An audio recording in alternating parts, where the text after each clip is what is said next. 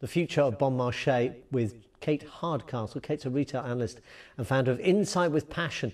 She joins me from Leeds. Kate, evening to you. Thanks very much for being with us once again. I mean, just picking up on what Nina was saying there about the market for women over 50s, you would have thought there was a lot of potential there, given the problems that Marks and Spencer has had with its clothing offer.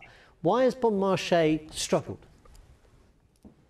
You're absolutely right to point that out. In fact, in research last year, over 70% of female over 50 shoppers said they were dissatisfied with the fashion offer available to them here in the UK. And that's why brands which range as wide as Primark on the value, including some supermarkets' own brand ranges like the 2 range at Sainsbury's and Zara, have taken this market share from specialist retailers like Bonmarche, who should absolutely be lapping up this opportunity to serve a customer over 50 who perhaps isn't as price sensitive as some of the younger shoppers. Yeah, and I mean, is it from your experience in the industry that they're just not responding to trends quick enough, or is it that they don't have, almost perversely the opposite, a kind of a long-term view of shaping the sort of market that will then want to buy their products?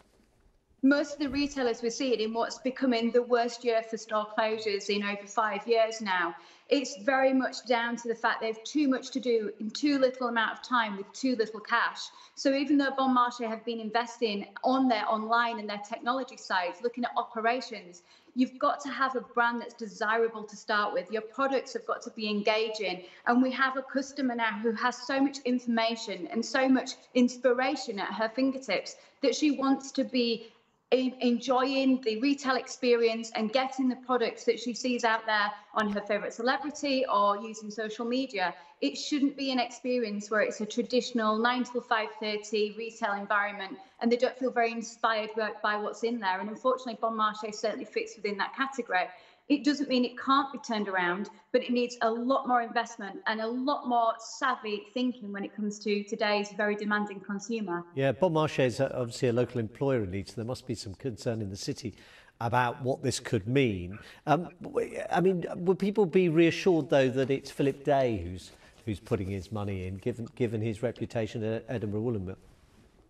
The head office is just down the road in Wakefield, and of course, like any head office, it has an economical effect, a ripple effect in terms of where the siting is for the local businesses that supply the people that work there. And of course, every single person within the Bonmarche group will be extremely concerned. So to have a knight in shining armour like Philip Day is certainly a better outcome than some of the other brands that we've been discussing this year so far, who have no future ahead of them.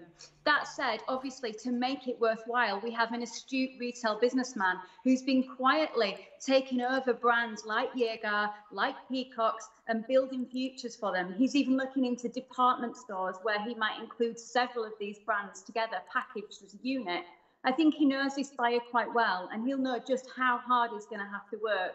And that's why he's placed the offer that he has, I believe, because he knows just how much investment is going to be required. But certainly, compared to some of the brands we've discussed that have no future, it's certainly good to know that someone believes in the brand still. Indeed, Kate Hardcastle of Inside with Passion. Thanks very much for joining us this evening from Leeds.